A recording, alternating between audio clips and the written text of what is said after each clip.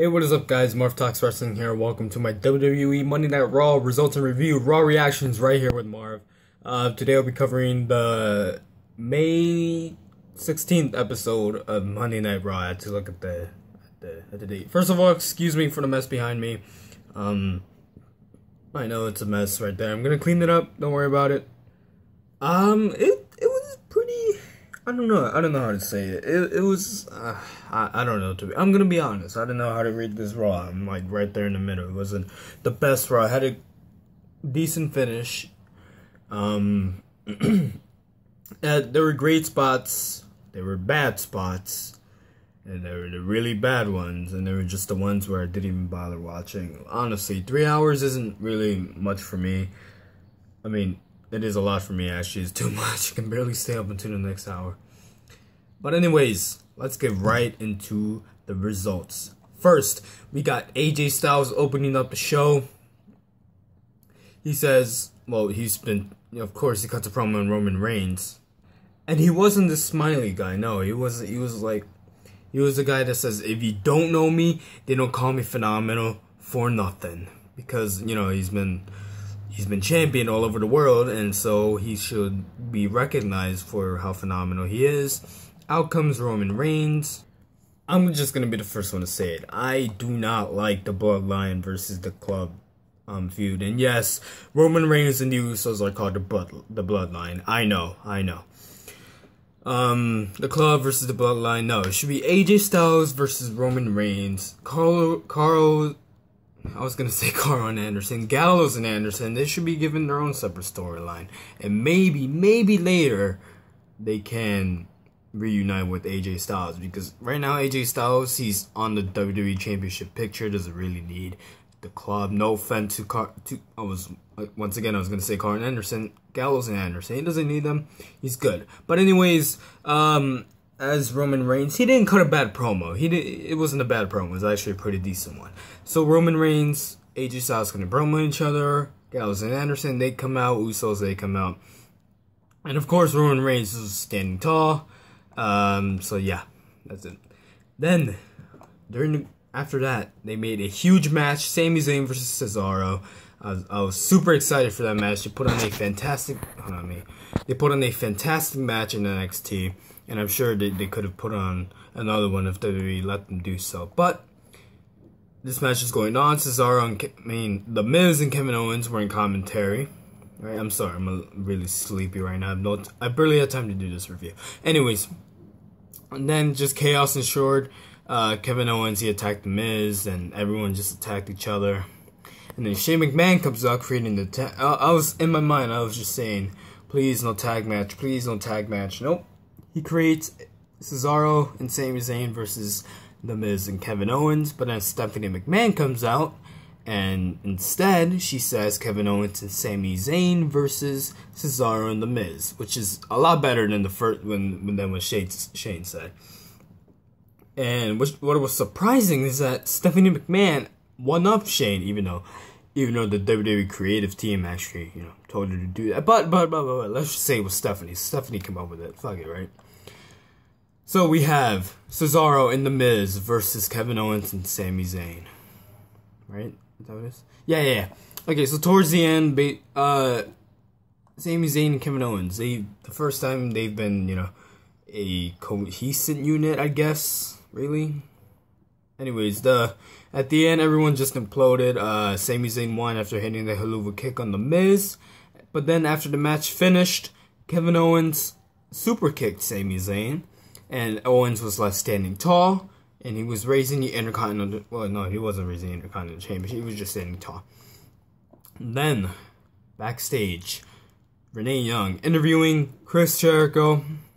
Renee Young tells Chris Jericho that Dean Ambrose wanted to see him later tonight. And so I will get to that later on. And then, Shining Stars of the Caribbean.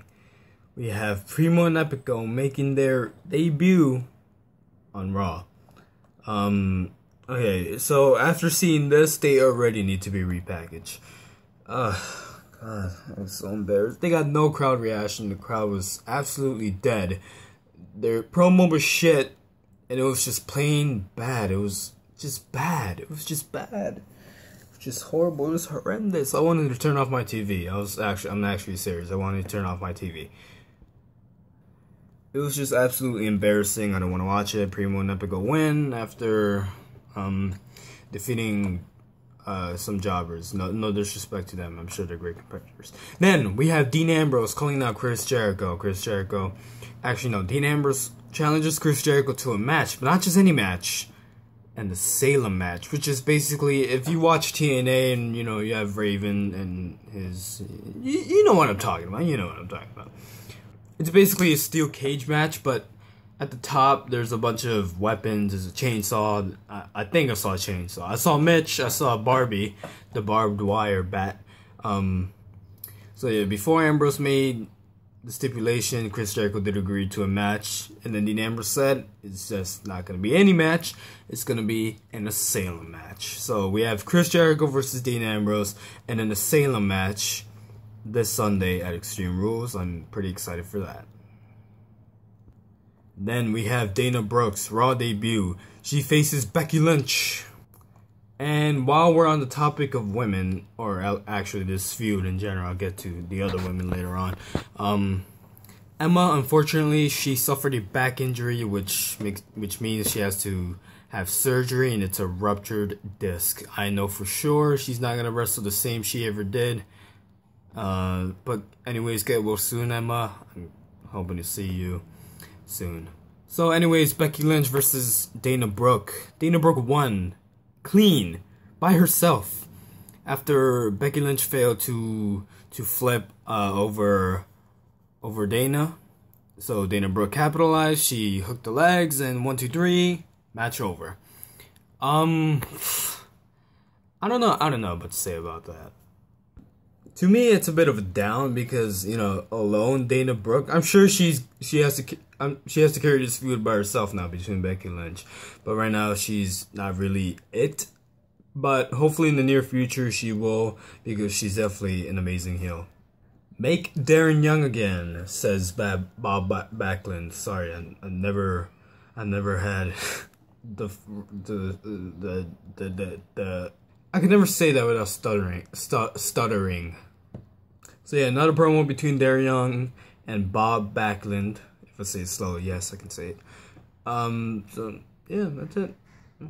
And it's actually good because at least we're getting a new twist, something new, something unique. And then finally, after months and months and months, the Golden Truth finally debuts. And what happened?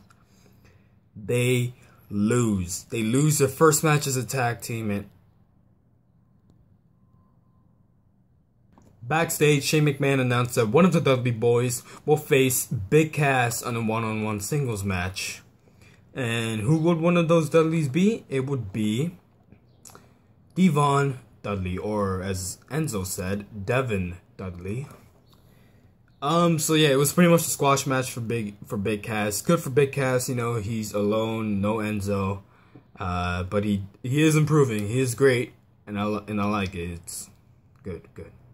So we have a pretty great segment just for the New Day. The New Day. They made this time machine, and it was actually hilarious. I thought it was hilarious. I thought it was actually pretty great because we saw Kofi Kingston go back to 2009. Even when he even had his Jamaican accent too, and he had this old theme. It was great hearing this old theme back in probably his own accent. But they went back to the Vaudevillains' time to prove that it sucked. And I laughed really hard on the cereal part where I forgot what it was called. Let's see if I can find it. No, I can't find it. But it's something squares. I don't know. It was actually pretty funny. But the Vaudevillains, they both attacked the New Day, which made them look very strong. It was great, good booking, good. Then we have the sixth match, probably the 1,000-ton match, the 1,000 times in a lifetime, the Usos versus the Club. Yeah, Gallows and Anderson. Usos win for some reason. Gallows and Anderson. What are you doing, WWE?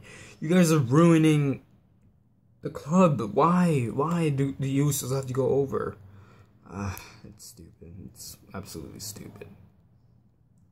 But we did see a great spot, but I would say that spot should have been saved for Extreme Rules.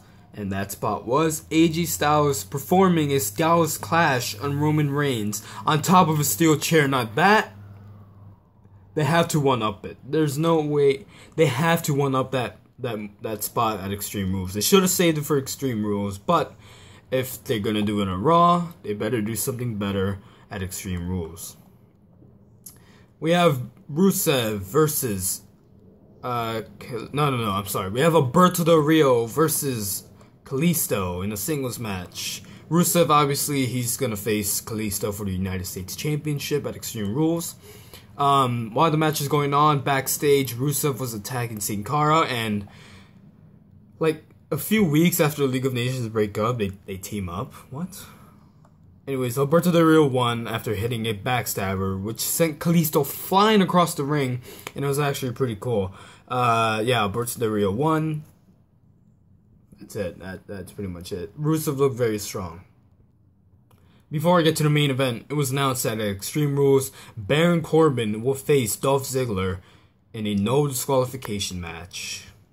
It's gonna be the kickoff show, so I don't know. Baron Corbin better go over. If he doesn't go over, well, I'm just gonna. Anyways, main event: Natalya and Charlotte contract signing. That's the second time Charlotte's gone in the main event, which is fine. Absolutely fine. Great. Pushing the women straight to the top, making sure people focus on the women. That's great. Two talented wrestlers, Charlotte and Natalya, they're going to face each other in a submission match for the women's championship. Ric Flair's banned on ringside, and a third stipulation was added. If Ric Flair even walks down the ramp, Charlotte will forfeit the women's championship and Natalya will win it. And that is a great stipulation in my opinion. No Ric Flair, no interference, nothing. Just Natalya and Charlotte in a submission match for the WWE Women's Championship. And they both signed the match, and obviously all contract signings end in chaos. They all end in chaos, they all end the same, but someone should have been put through a table. I don't know. Sorry. Anyways, Stephanie McMahon slapped Ric Flair, making Ric Flair fall, and then Charlotte got put in the sharpshooter by Natalya. Charlotte was tapping and tapping and tapping and begging for mercy. Natalya was left standing tall to end the show. It was down the middle. It was a down the middle show. It did definitely have its downs with the Shining Stars, the Usos. I probably mentioned more. But anyways, that is it, guys. I hope you enjoyed. What do you guys think of Raw? Tell me in the comments below. Please like the video. Please share the video. I would greatly appreciate it very much. Subscribe. Once again, I would greatly appreciate any kind of support you guys can send me. Follow me on Twitter. Follow me on Instagram. Links down below. Subscribe to my main channel and subscribe to my gaming channel. Links down below. Thank you guys for watching and have a beautiful day. Goodbye.